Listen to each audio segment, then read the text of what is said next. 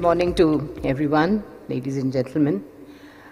In all this effort at using modern technology in all areas of industry and businesses, one should ensure that we are very mindful of what we are doing to the world, to the planet, and to the people who do not get the benefit of this kind of technology and development.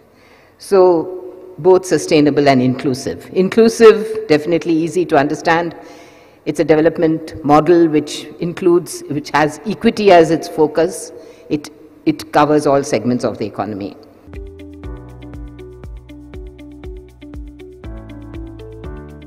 But sustainable development could mean different things for different people. But at its core is an approach to development that looks to balance different and often competing needs against an awareness of the environment, the social and the economic limitations we face as a society. It is also recognition that the alarming loss of species and habitats requires us to step away for a bit from a human-centric understanding of the natural world and to realize that even for sustaining human life on Earth, we need to look at all species and put nature at the center and not man at the center of this world. Sustainable development is an outcome of a political order in which society is so structured that it will learn fast from the mistakes in the use of natural resources and rapidly rectify its human-nature relationship in accordance with the knowledge it gains. So these two threats, the climate change and the loss of biodiversity, is leaving the world's population and future generations far more insecure in terms of water, food, energy, and health.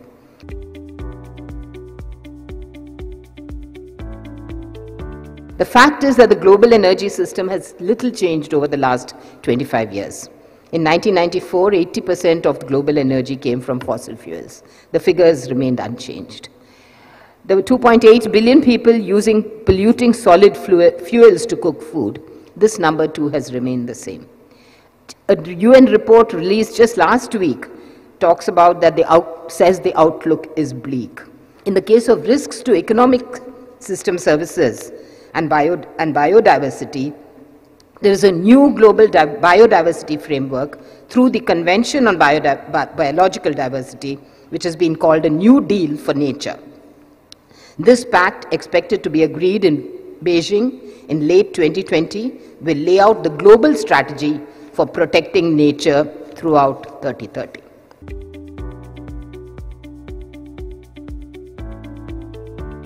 Isn't it high time we then talk in terms of a Green New Deal for India?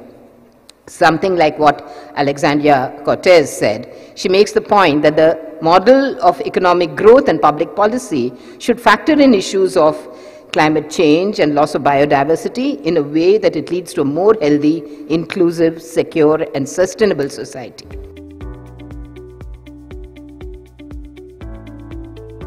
I just want to present 3 areas which I think are relevant to the topic of this conference of the next 2 days. The geospatial technology, how can it bring us to the Green New Deal that we can think about?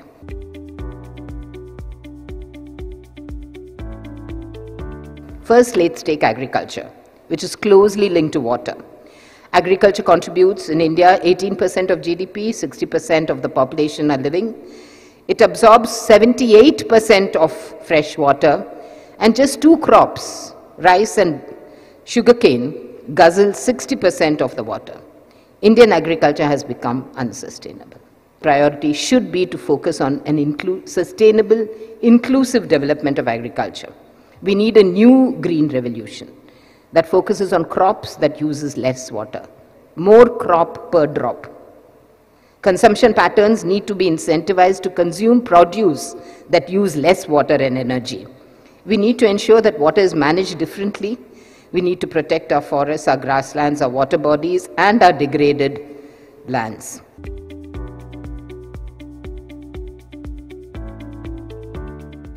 The second area of priority I would put forth is energy. How do we deal with our energy requirements for growth and for the fact that we are the average per capita consumption is much lower than what it is, and at the same time being mindful of the impact of climate change. The carbon footprint of the 4 highest income classes earning more than 8,000 rupees per month, representing a population of 150 million people, already exceeds the sustainable levels. These income groups have to check their CO2 emissions. They will not only contribute to global warming, but they will also deny hundreds of millions of poor Indians access to development. There are experts who feel that differentiated, decentralized, distributed model of producing renewable energy is the answer for India. Germany, the leader in renewable energy, has made most of its solar PV installation on rooftops. About 1.5 million households have installed more than 30,000 megawatts of solar panels. They're feeding it to the local grids or consuming it. Can India do this on a much larger scale, much more decentralized, much grander scale?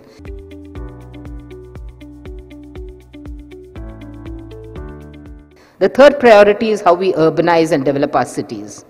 Cities over the world are the biggest emitters of CO2. Management of water, energy, transport, waste and sanitation, dealing with pollution have all got to go hand in hand.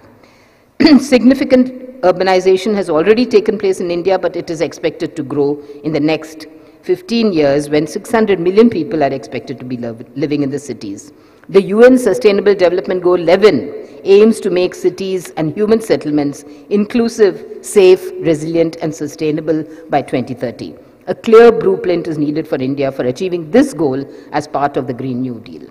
These are just 3 areas where technology, especially geospatial technology and data, can help enormously in managing land and water, managing supply and demand for energy more equitably, building sustainable, inclusive, safe and resilient cities. Geosmart technology should empower the most vulnerable populations to make ecologically smart decisions about their lives, livelihoods and localities. Thank you.